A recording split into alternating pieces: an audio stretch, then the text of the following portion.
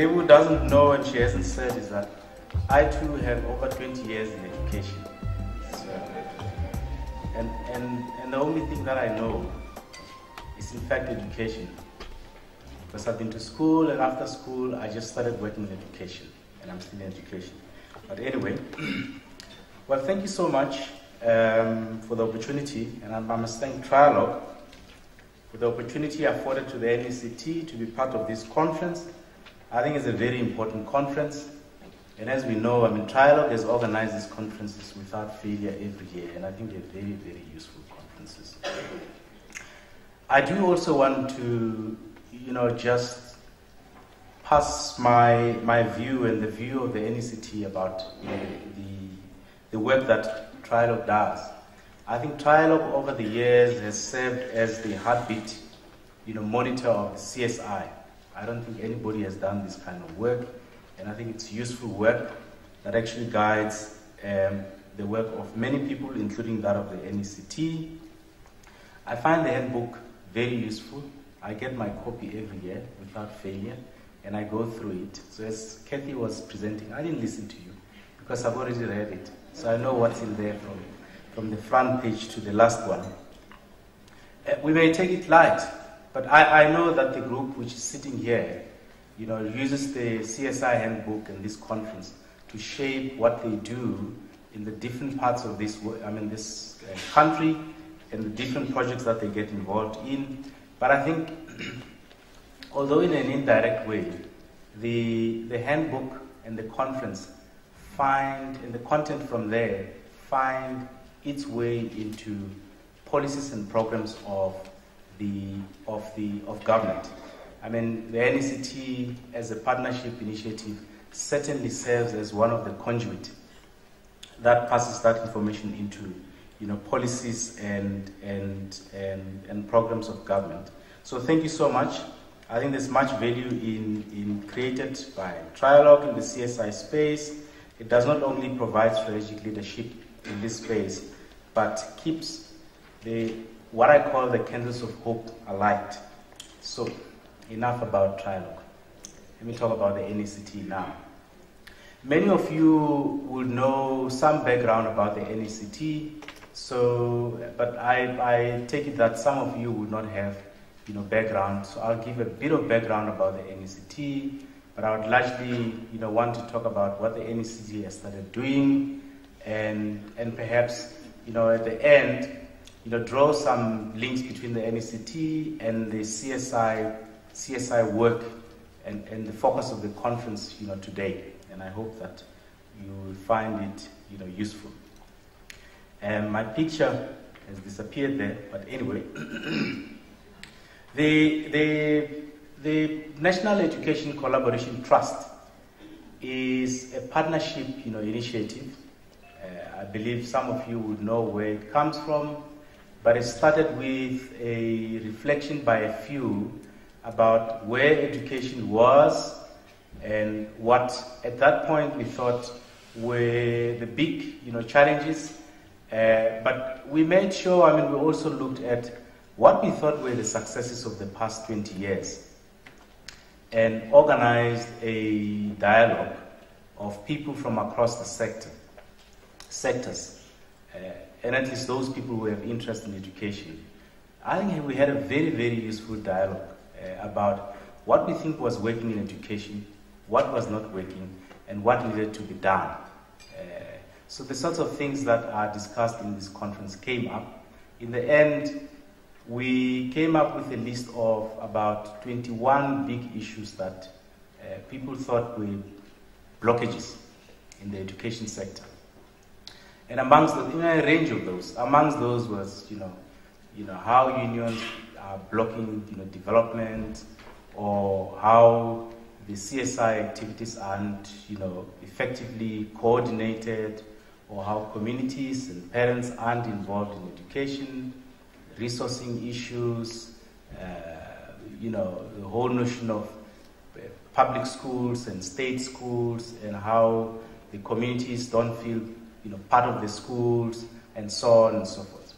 I think very, very useful set of issues, most of which were issues that when raised by researchers. So that gave us a big focus. And when we finished the conference, or rather the dialogue, there was an agreement to set up the education collaboration framework. So the whole idea of the NECT came from the education collaboration framework, which in a sense wanted to respond to the issues that people raised at the first dialogue. So in other words, to create a way in which we clear the blockages and ensure that the key players work together towards the improvement of education. So that's where the partnership comes from. It's a partnership involving government, business, and social partners. That includes labor and civil society. That education collaboration framework presents a model which outlines the roles and responsibilities of the various stakeholders, which we often take for granted that we understand how we should work together, as stakeholders. It provides some guidelines on educational programs that we think should be supported by the partnership.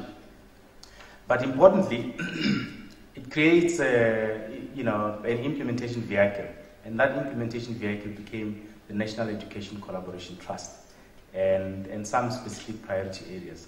I'm not going to go through the framework, but I want to pick up some key aspects of the framework in preparation for the updates on the NECT, as well as the link between the work of the NECT and your work as you're sitting around the table. At the core of the education collaboration framework, it's an understanding or a language that we sought to create on how we work together. I've said earlier on that we often take it for granted, that we understand how we need to work together, but often, those who get involved in the education space, the stakeholders that get involved in the education space, often, do what is not, their, primary role in the space, and we thought we should at least clarify that. To do that, we divided the stakeholder groups into two. On the one side, government, which includes, in the main, the basic education department, and its 9 provincial departments and circuits and districts, you name them, as well as other departments, because the basic education department works with other departments to deliver basic education as a constitutional responsibility of that department. The second group, we've put business, labor, and civil society together as a grouping that involves people who should be assisting in carrying out the role of providing public education. So that's broad categorization. But the key message there was, there is one stakeholder group that carries the primary responsibility to provide public education. So that must be understood as such.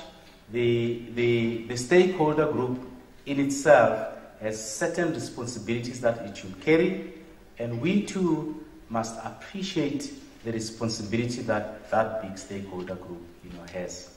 So in sum, we thought and agreed that the government has the responsibility to anchor any partnership and to provide stability, given that it has the primary responsibility to provide public education. And we recognize the fact that it has the capability, which none of us have, of maintaining the system. The system is large, right? And secondly, it carries that constitutional responsibility to spell out how public education, or education in general, will be provided in the country, right? So, but by so doing, we wanted to emphasize the roles of government and those responsibilities of government that we as partners should respect as we get into the partnership or the collaboration. Then the other group, which comes to support and complement what happens in the government sphere. we recognize the fact that our sizes, the kind of expertise and systems that we have from outside enables us, or rather enable us to innovate and accelerate what should be happening in the government sphere. But importantly, emphasize the fact that we're not there to take over, but we're there to support and to complement what happens in the space. In reality, in practice, as we all know, there's all sorts of egos, we're carrying around ourselves here, as well as government. Sometimes we go with good ideas, and government think, we're not going to do that. We'll stick to our annual performance plan. Sometimes we walk in there and say, we have the money, we're going to tell government what to do, even though that's not useful to them, we just will continue doing that.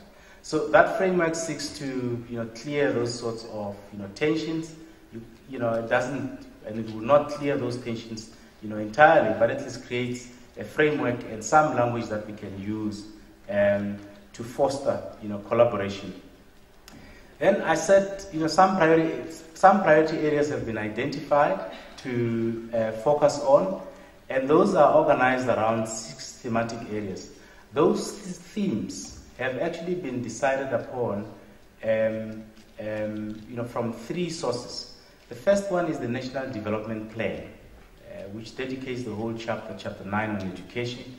So we've gone through that to understand what the NDP requires us to do in education. Secondly, we've gone through the action plan. This is the education sector plan. Action plan towards 2025 to see what the department wants to do. So in a sense, we try to fork out the reform agenda from these 2 documents. Thirdly, we took the outcomes of the dialogue of 2012 and put them together to understand what the key issues are. So we came up with those themes. The first being the professionalization of the teaching service. And I think this country has to converse, dialogue seriously about what we mean by professionalizing teaching. We've found spaces to complain about how our teachers are not professional, but I think we still don't have a common understanding of what professionalization is. Professionalization will go beyond just training teachers. As a matter of fact, the teacher unions, consider that as one of them, but they bring issues of salaries, conditions of service into the whole, concept of professionalization. Generally, I don't think that the civil society and the nation has a clear definition of what professionalization is, nor a common understanding of the role that teachers should play in our society. And I think we need to get that debate going. Who are teachers in society? What role should they be playing? And therefore, what role should we be playing to promote that common understanding, and therefore have teachers contribute optimally to development. The second theme focuses on promoting courageous and effective leadership. So there's over 24,000 principals in this country, and if you multiply that by at least 3 heads of departments in a school, you get 24 by 3. You do the maths. So imagine if these people were making effective and courageous decisions every day in their schools. My take is that we won't be having the problems that we're dealing with today.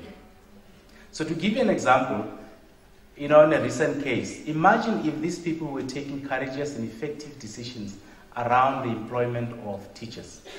We won't be having posts being sold. We won't be having people who don't qualify sitting in teaching positions and management positions. Sometimes these people know what decisions to take, but the context in which they manage the schools do not encourage them to make those courageous and effective decisions. And it's a big societal issue. It's an issue that government on its own will not sort out. It's an issue that until we have, interest of the public, the civil society around schools, and a strong accountability, line between the schools and their communities, we will not be able to sort out. The third revolves around improving the capacity of the state to deliver quality education. I mean, the fact is that, there are gaps in the capacity of the state, in the structures that are supposed to provide or deliver quality education. So, however much we complain and kick and, make noises, as long as there's no capacity to deliver, we will not see the kind of support and monitoring of schools that we want to see. So that theme specifically creates space for the non-governmental sphere to work with government to improve that. And fortunately, government clearly accepts that. The minister, for one, and her senior managers, accept that there are gaps, and we need to start, working together to close those gaps. Theme 4, all of us would have worked in. We've provided a computer or books additional to the schools, and theme 5, community and parent involvement. So I've been reflecting a lot on our service delivery model, comparing it with service delivery models in other countries. What we're dealing with here in education, and I'll speak education because that's what I know, it's essentially a long, standing problem across the world. And it's a long-standing problem across the public service. In the past couple of decades, it has been dealt with under the banner of public service reform. And there's a range of public service reform approaches and conceptual approaches and strategies that have been developed over the years. I've recently come to a conclusion that the worst has moved to a point where they use user satisfaction and user fees to drive the quality of service delivery. It's not a model that we use in South Africa. It's certainly not a model that is part of the policies and program of our country. And I think it's certainly a model that we probably aren't that prepared, ready, to use. I think we have taken the route of using a participatory model. So if you look at school governing bodies and how we've organized the school governing bodies around the schools, our understanding has been that if you have school governing bodies, they will participate in the whole life of the school. You create accountability between the school and the households. It hasn't worked really well. So it leaves, I think, a service delivery model that is not that really strong. And at the center of that is community and parent participation. How we exactly crack that, I don't know. But I think it's something that we have to continue to talk about. Theme 6 is improved learner welfare, and that theme has found its way into the 6 themes on the basis that there are so many learners that come to schools with huge social and psychological needs.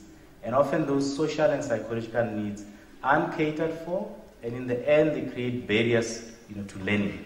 So even if you have an effective teacher, if those aren't adequately addressed or catered for, they end up creating a barrier in a learning barrier.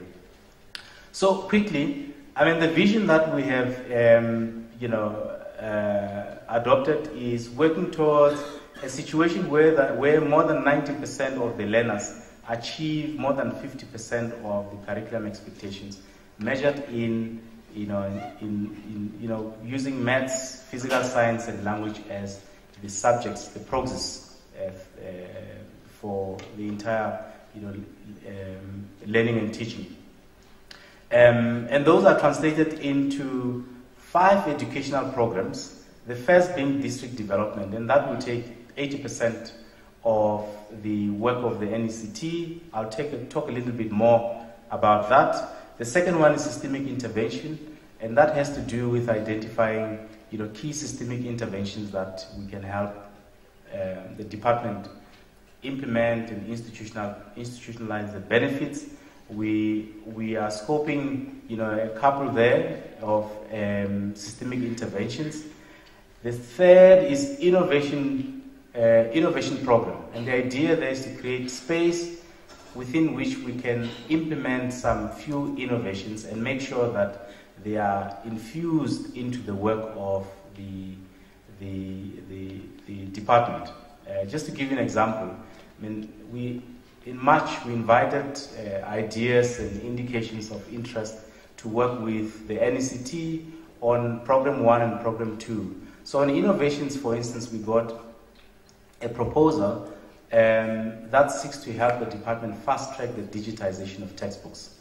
And we think that it's an inevitable development, so we're going into that space. We're working with this NGO and the department to see how we can fast-track that whole digitization of the textbooks with huge potential benefits. The third is local projects, and I think it's very close to CSI. When the NECT was set up, and the Education Collaboration Framework, there was a clear recognition and acceptance that corporate social investment work will continue to happen in its different forms, and that the NECT is not here to replace any of the corporate social investment activities. So therefore, the NECT committed to contributing to how CSI is conducted, and very much close to what Trialogue and other players in the sector are doing. We've been talking to Trialogue about how we could partner in doing so. The last one is education dialogue. We believe that dialogue is important, so it's important to continue to talk to each other. And in fact, if the NDP is going to survive and live, we have to continue to talk to each other about it. Right? How we're succeeding, where there are blockages, how we need to work together, and these things, partnership has to be maintained. It requires a lot of maintenance. So that whole partnership that the NDP speaks about has to be maintained, and therefore dialogue spaces have to be created.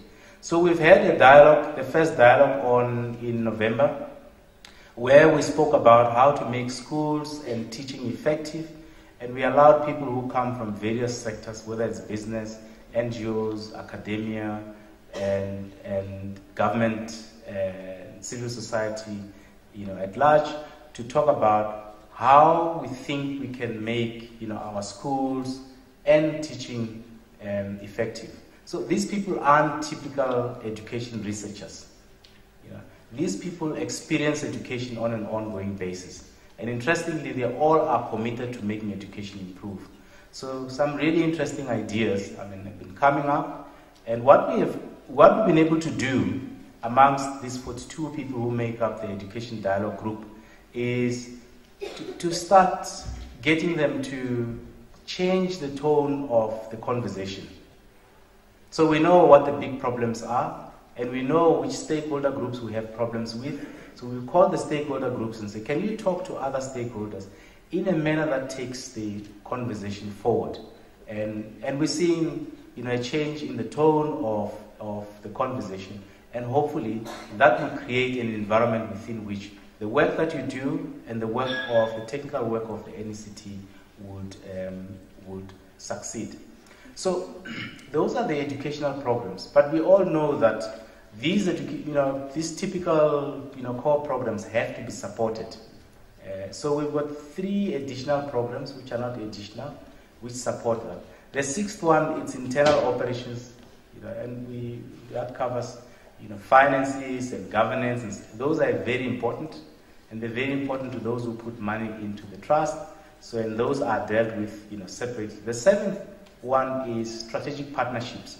So over and above this work that we're doing in the 5 programmatic areas, we're pursuing strategic partnerships in support of the broad vision of the NECT and that of the NDP.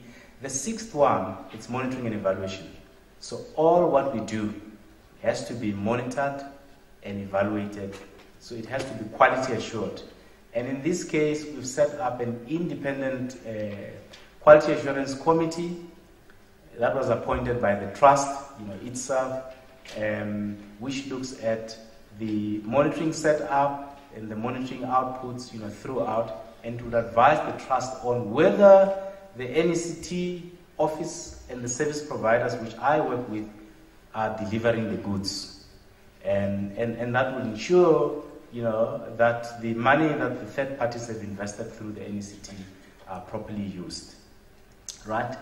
So that's about the entire programs, and that's just how we integrate them.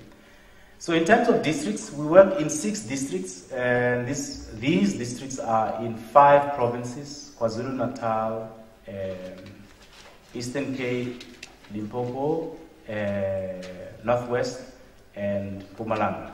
The commonality amongst those 5 provinces, it's that the 3 are large, isn't it? Eastern Cape, KwaZulu-Natal, and Limpopo, they're large. In fact, the 3 constitute about over 60% of the system.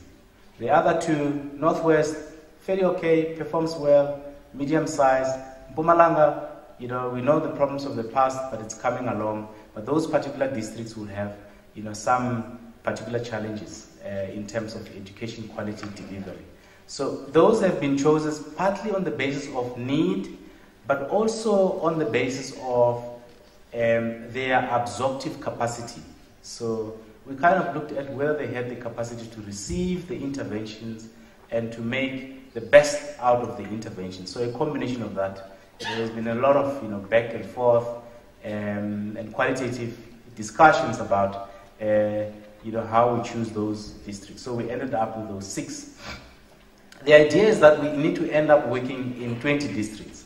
So 20 districts which make up 33% of the system, they're large. Even those 8 districts actually make up 17% of the districts, or the system for that matter. So it's a big, ambitious, program. We're not going to rush into the balance of the districts. We're going to carefully monitor the pace at which we implement in the first 8 districts, as well as establish if we have the capacity in the country to continue into the other districts. And in fact, we're starting to see cracks. So we don't have the typical capacity that we need to go to 20 districts at a go. And that's one thing that we've always set ourselves to watch. So what do we want to do in districts? There's so many people with so many ideas, and I think very good ideas, and I think typical of many sectors. If you ask the educationists on how to turn education around, you will have 101 answers. So I don't have a problem with that, because you find that in economics, isn't it? If I ask economists on how to grow the economy, you'll get 101 answers. And economists are known to have 5 hands. So on the one hand, you do this, on the other hand, you do that, and so on. So when we started putting together the district improvement work, there were so many ideas. And those who were putting forward the ideas, felt that, very strong about the ideas, and we didn't want to dumb down, the innovation. So what we did was to agree on 2 parts of the program. The first is what we call the core program, and the second is secondary program.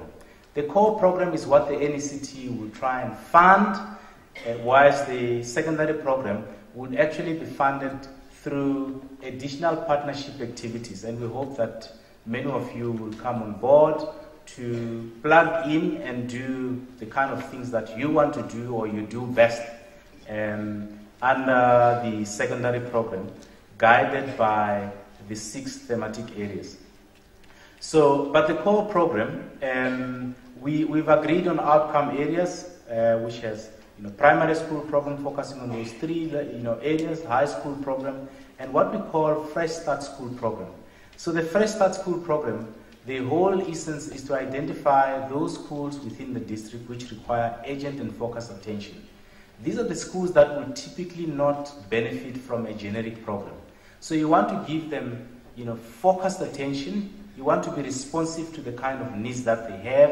If it's a drug problem or conflict or poor content knowledge or some sprucing up of the infrastructure, whatever, you give them that particular requirement they have. So that just gives you the numbers. Quick, I did say, 17% of the system, so between 17 and 18%, depending on what you base it on, whether it's schools or learners or teachers. An important aspect is that, the people we work with, we're not asking them to go and change those 4,362 schools in 3 years. Look, we've done this work. We've looked at research, and we are realistic.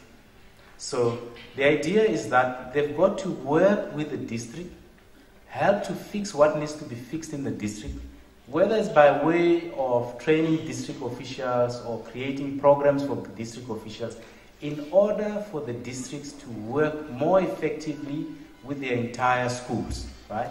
And that's achievable over 3 years.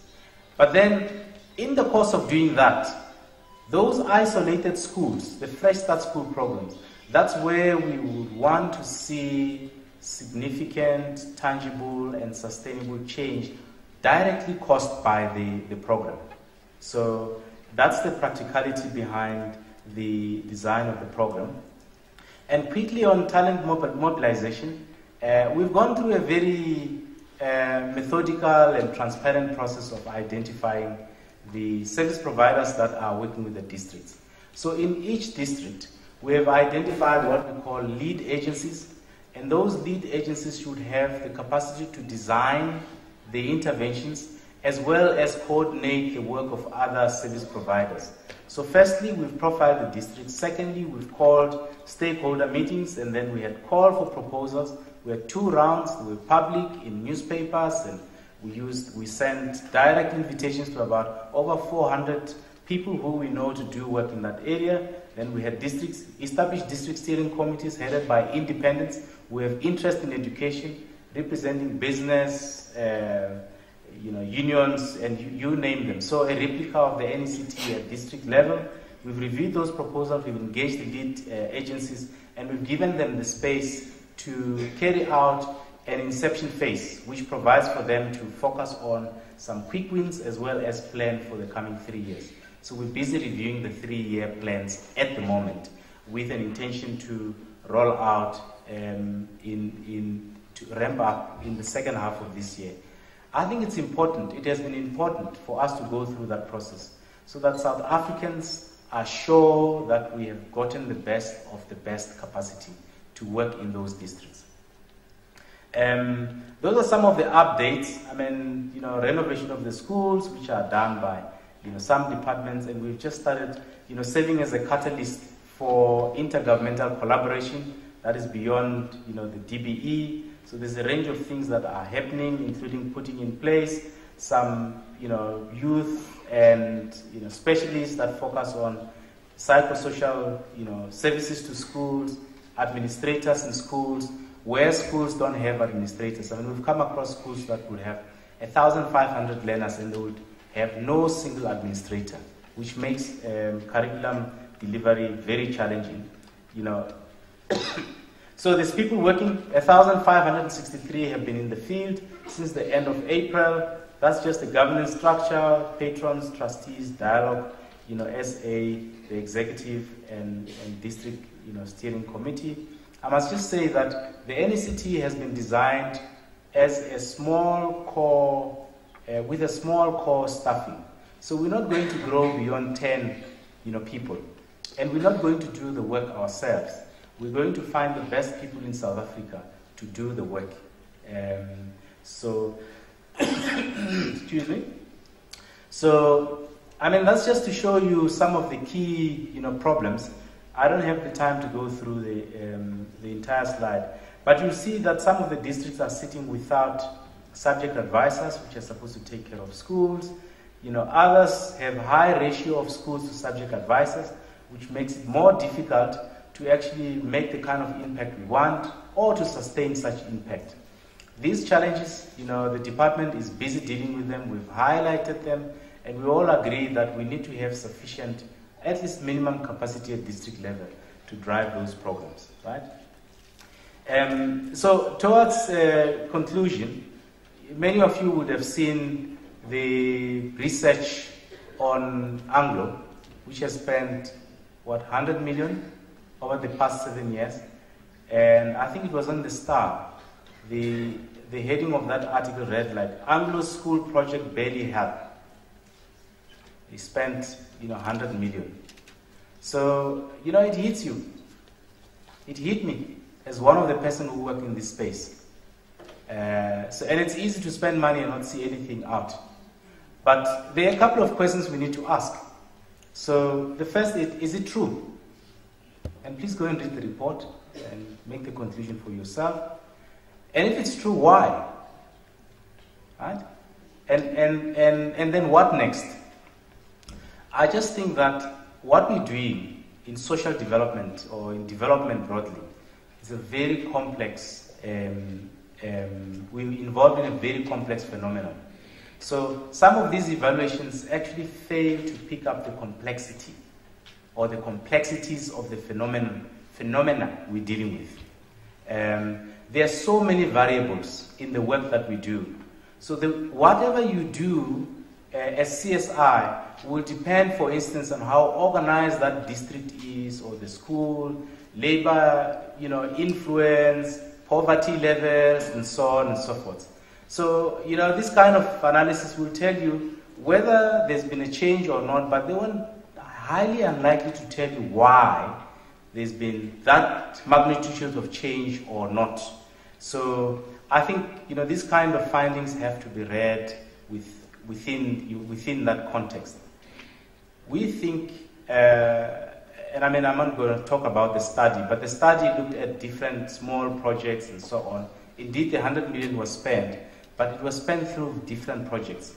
But what it doesn't tell us is which projects worked and which ones didn't work, and why they worked, and how we will be learning from those. So perhaps that's what we have to keep on doing. But the message that is sending is that we're going to have to be very, very careful about how we design and implement this program so that we do indeed see some, impact. So we think that focused, coherent, in-depth, and relentless collaborative efforts aimed at making improvements in the 6 thematic areas in the education framework will go a long way in actually showing some tangible and sustainable changes. I think some of the key ingredients for success, one is, fixing the system. We've got to fix some bit of the system so that we don't keep coming back. And fixing is very hard because you're going to trample on other people's toes. People who don't believe some things have to be fixed. There's a lot of convincing, that has to be done and so on. At the same time, we're going to have to drive improvement and show that we can improve the performance of the schools and the learners as we do the fixing. Secondly, effective, programming is very important. So we have lots of ideas, but ideas will bear fruit if we properly program those ideas into implementable, sufficiently funded, interventions.